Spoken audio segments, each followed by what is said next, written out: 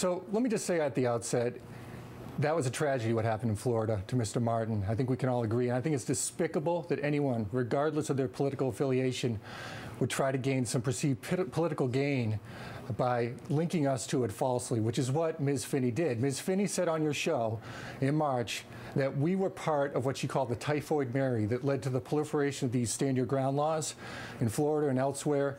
She associated it with the ALEC, American Legislative Exchange Council. Yes. And she said that we were the reason why this happened. No, in not so many words. sorry. She linked it to us. Let me finish, please, sir. I was told I was going to be on the show to speak to my own mind. But we have to be accurate. I know, and I'm going to just finish, and then you can tell me where I'm not accurate. Thank you. Okay, so Ms. Finney said we were involved. We weren't involved. Koch is a member of ALEC.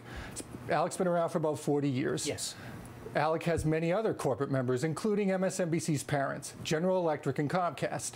We weren't involved in any way in the stand your ground laws on any level. I'm assuming Comcast and GE weren't either. I don't know. Yeah. But to say we're involved is false. In fact, to say ALEC was involved is false. The law in Florida pre-existed anything ALEC did on the issue. So that's categorically false, what Ms. Finney said. And there's also a part of her statement, I don't have it with me, where she's trying to make it seem like this was some vast Republican act that led to these laws around the country. The reality is these laws have had broad bipartisan support across the country, Republicans and Democrats, and they've been signed into law, the stand your ground laws, by many prominent Democratic governors, including the current Secretary of the Department of Homeland Security, Ms. Napolitano. Yes. Joe Manchin, the governor, when he was the governor of West Virginia, signed into law. Let me just take Granholm, who was the governor, let me just take you back. Let me just take you back. Of course. Let me just take you back for a moment. Karen Finney was using an analogy. And what she said was... Poor analogy. But she was using an analogy, and she did not suggest that blood was on the Koch brothers' hands. She didn't suggest that the Koch brothers were personally or directly involved in that. She didn't. However, I'm sorry. I repeat... She called us the Typhoid Mary. She didn't call us the Virgin Mary. She called us the Typhoid Mary.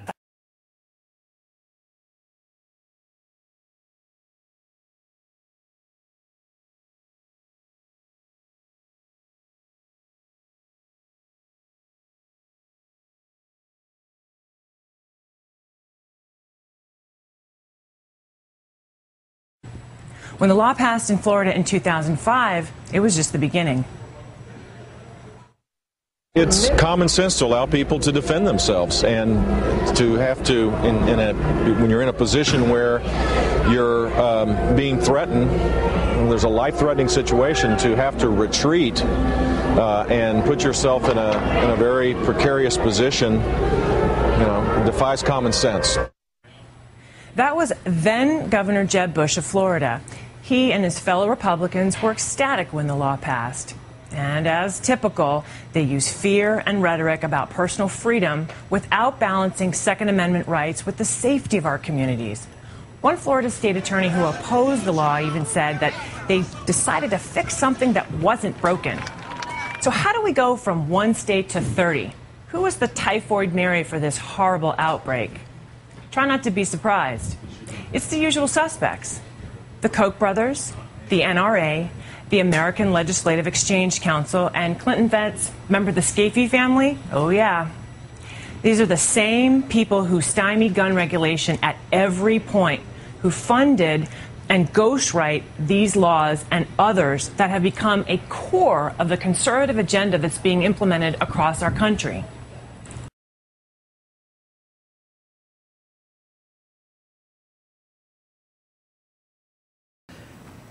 Do the Koch brothers support stand your ground laws?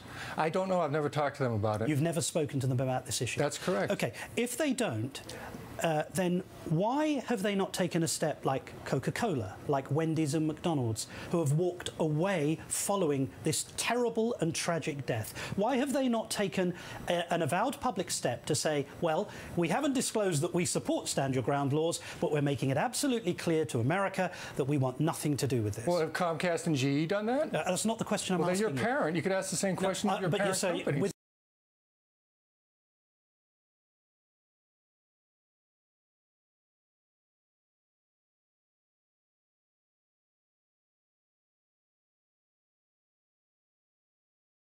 Mr. Beshear, the way that your network has handled issues with us the way that a lot in the far-left media have handled issues with us, attacking us even when there's no basis, like with the Trayvon Martin issues, that situation.